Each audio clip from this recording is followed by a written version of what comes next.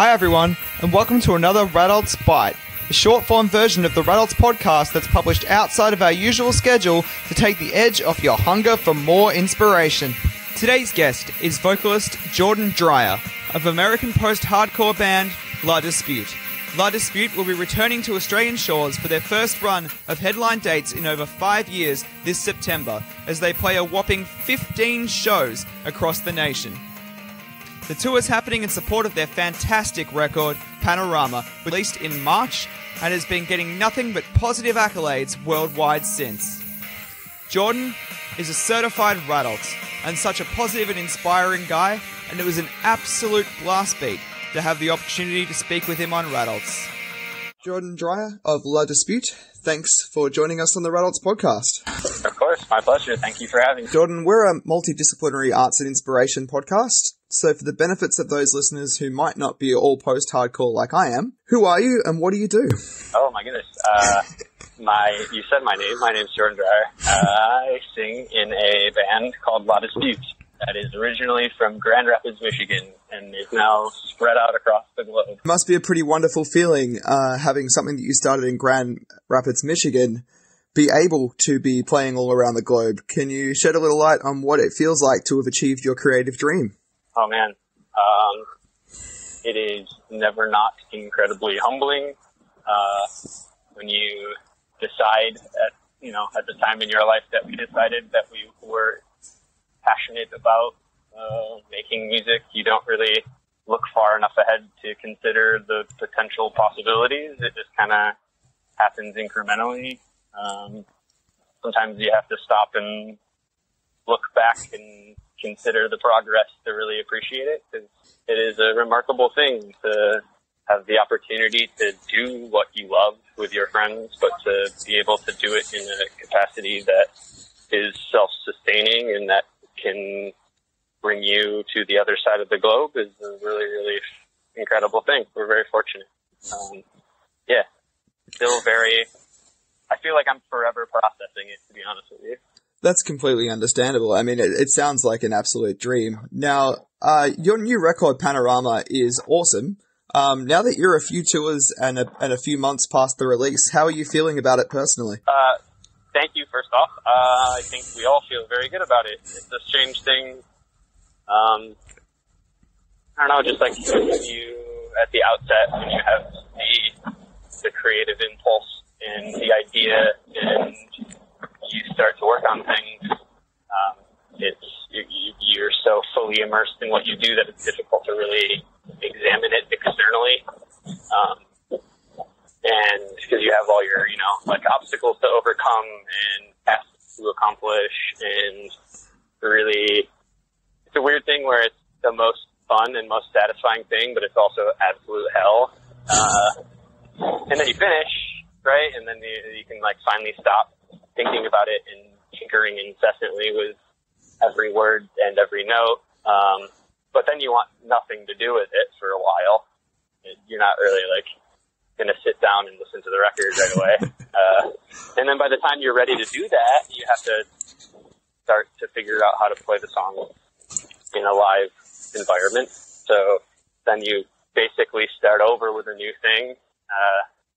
And then eventually you hit a stride where it becomes second nature and you start to have fun again. And I think we're really at the point now where we can step back and appreciate the thing that we did together, and laugh about the times where it was really difficult, and be thankful for the opportunity to give it to people and to play it live.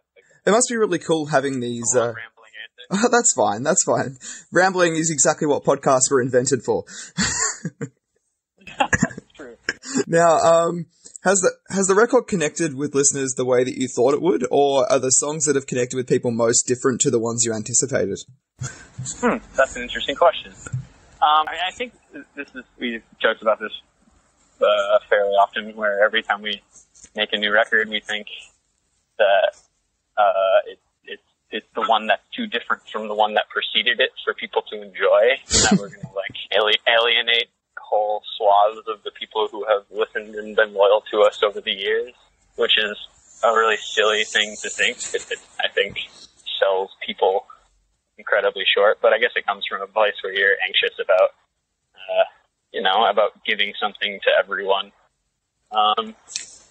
So it's been cool, again, where we had that thought while we were writing that maybe people wouldn't connect with it the way that they did with records we've done previously, and it didn't take long for us to realize how silly that was, and people have really gravitated towards it, and I think appreciated it for its differences.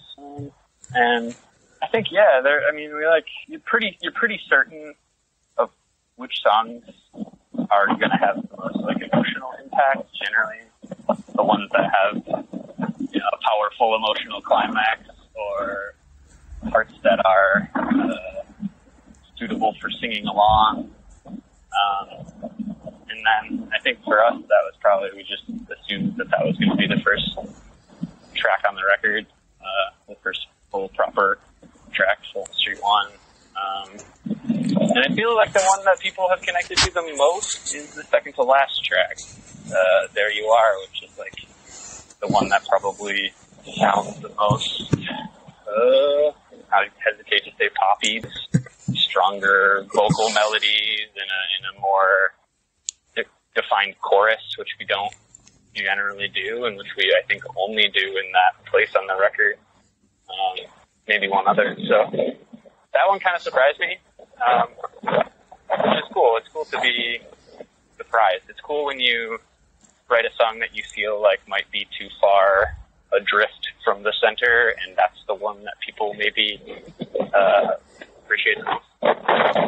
Now, you touched on an interesting point there, because I would say that your lyrical and vocal stylings are a massive part of the soundscape of Light Dispute. How did your style evolve, and do you think it's important for vocalists to find that distinctive tone in the way that you have?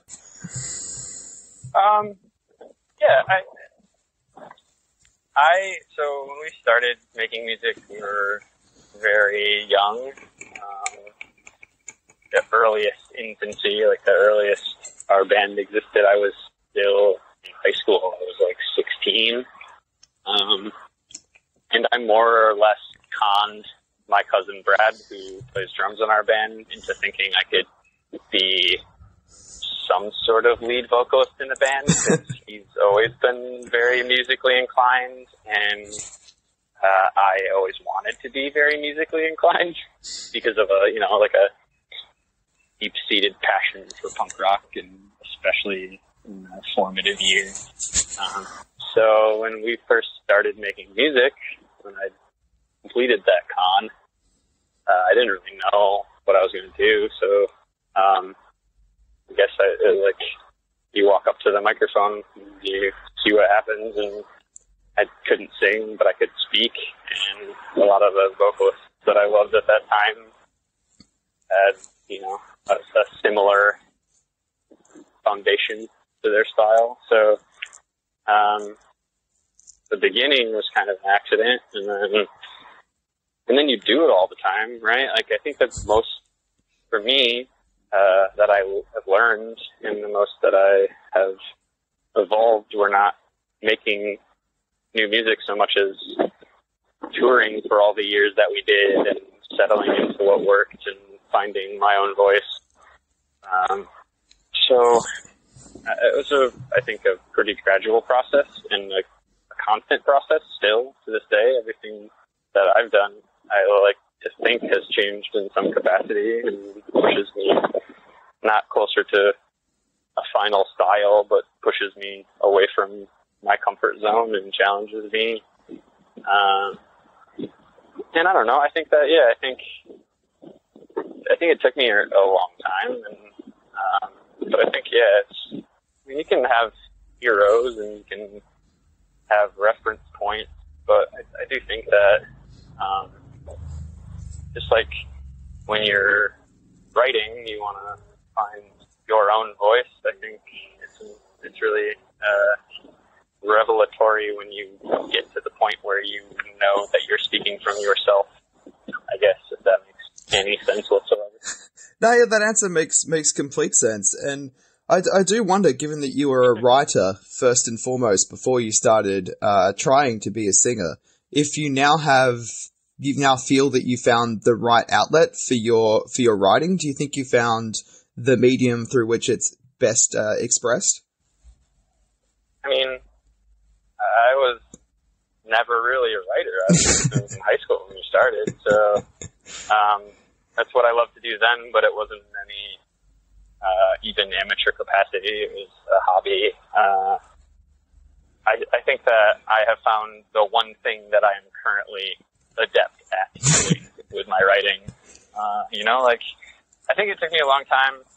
Well, it took me a long time to be to even feel comfortable saying I am an artist or a musician. I don't think that. I think I would have to learn and then master another discipline altogether to feel comfortable calling myself a writer. So, I don't know. I think it's not the. I mean, it is the best medium for what I do because it's the only thing that I do and the only thing that I know how to do. It took me a while to I don't know. I think sometimes it's difficult to feel comfortable slotting yourself in any specific role, especially when you have other passions and ambitions. But I'm 31. I'll be 32 in a week's time, less than that. And I'm finally really at the point where I feel not just comfortable saying I am what I am, but proud of it. And I think that what I am is lyricist and a vocalist for a lot of students. That's a pretty amazing and impressive thing to be.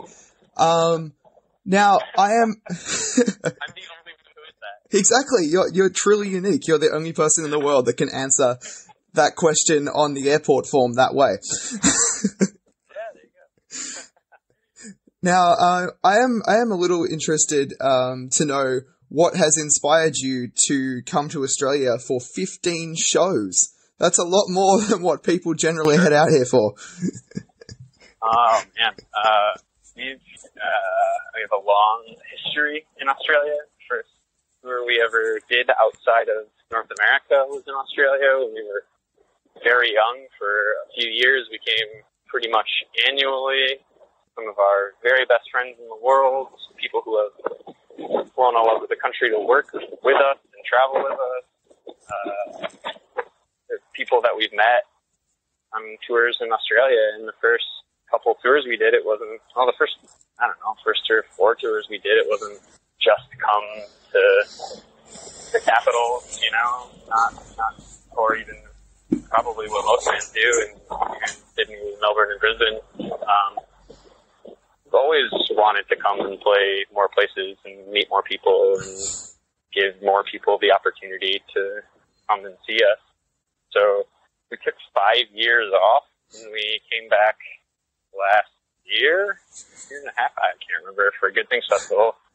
And it was really fun and the shows were really amazing, but I think it just further cemented that we needed to come back in a stronger capacity and to spend more time here because we love it so much and because people in Australia have always been such a big part of our band and our band's history and our band's whatever success, I guess. So, I don't know, just wanted to come and not sell the experience short and give as many people as possible the opportunity to come see us. I was just going to say, it's as much a selfish thing as anything. It's a transaction. It's not we're doing it exclusively because we feel, we have an obligation to do it. We're doing it because it's really fun for us because we have a strong connection to the country and to so many different locations in said country. And we'd do more if we had the time, honestly. Yeah, I don't know. It's for us too, because we get a lot out of it. That's awesome. I'm really looking forward to the tour personally. I'm even going to make a trip down to my childhood home of Frankston because just the idea of La Dispute playing in Frankston kind of blows my mind a bit. So I'm going to have to do that. Oh yeah, that's so sick. I love it. Yeah. Now, I've just got a couple of quick things before I let you go, because I know you've got a day that you probably want to get on with. Now, the purpose of this podcast is to inspire and empower other people to pursue their creative dreams. So, as a person who turned their creative vision into reality, do you have any advice or tips for other people on how they can pursue theirs? Oh man, I think that one of the most important things for our success was the friends we made along the way, the people who invested their time in us. And I think that the most important thing about building strong relationships is making certain that you are also doing your part to lift other people up. So coming from the Midwest in the U.S. in basements in DIY spaces, that sense of camaraderie is what laid the foundation for us to have the opportunity to continue doing it all these years later. So I think a big part is just doing what you can for your community to lift others up. People will do the same for you if you invest in them. And I don't even just mean on like a musical level or like in reference to this theme, like do what you can for the people you love, and they'll back you as hard or harder. And just not like, I don't know, it's not super fucking obvious and corny to say no compromises, but truly, I think if you're able to channel your passion into what you do, you're able to feel sound ethically about having done so. You avoid stagnating. You keep yourself challenged creatively. You keep yourself enthusiastic about what you're doing. And I think it's so important to just always love what you're doing if you want to make it work. So, I don't know. It's a few answers, but I think if you're passionate and honest about what you're doing and you're supportive of the people in your community, you give yourself a really good opportunity to succeed at least. Those are all really good tips. I would call those tips for being a Radult, which is what we have decided to call all of you people. Oh, I love it. Yeah, because you are rad adults. I love it. Now, just a couple of quick ones before you go. The first is you spend a lot of time in Lotus Butte making sure that you push positive messages through your music, and also spend time in making sure you're playing all ages shows in order to get those messages out to a younger generation.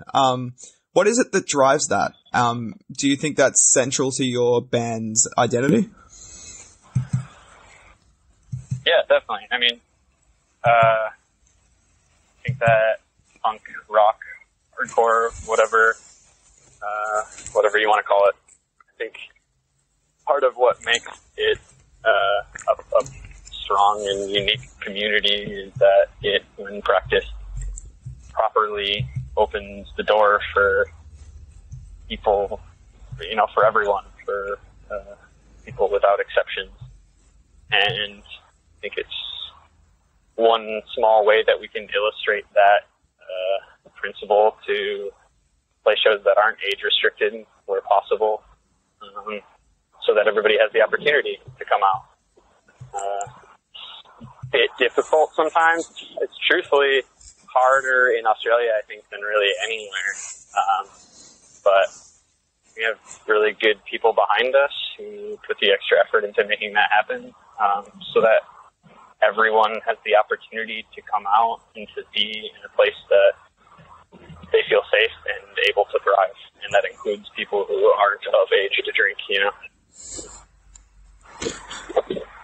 Absolutely. I remember going to shows, the rare ones that would happen when I was younger, and it made such a monumental difference to my own experience of growing up in a suburban community, and and it really opened my world up. So I think it's great that bands are still out there trying to do it. That's awesome. Yeah, same for me. I mean, having the venues that I did in downtown Grand Rapids to go to when I was a kid, that I would have found the community that I did at that time had I not been able to go to the Arts Cooperative or go to the coffee shop to see a band play. So I think it's super important. It is. Now, I'm going to let you go, but if I'll give you a couple of seconds to tell people if they are interested now, having listened to the interview, where could they find La Dispute, and where would be the best place to start? I would start with our most recent record, Panorama. And you can listen to that literally anywhere I think that music exists. So pick your poison. Solid advice. Now, thanks for taking the time to talk with us on Radults, Jordan. It's been an inspiring chat, and I'd love to get you on for a full-length episode sometime down the line. So maybe I can have a chat to you when you're down under. Yeah, for sure. Come say hi. Keep the ball rolling. I appreciate you having me on. Speaking with me, it was really fun. La Dispute's Australian tour kicks off on Thursday the 5th of September at the Amplifier Bar in Perth, followed by stops in Fremantle, Adelaide, Geelong, Belgrave, Melbourne, Frankston, Sydney, Canberra, Wollongong, Newcastle, Brisbane and the Gold Coast, before closing out at Soul Bar on the Sunshine Coast on the 22nd of September.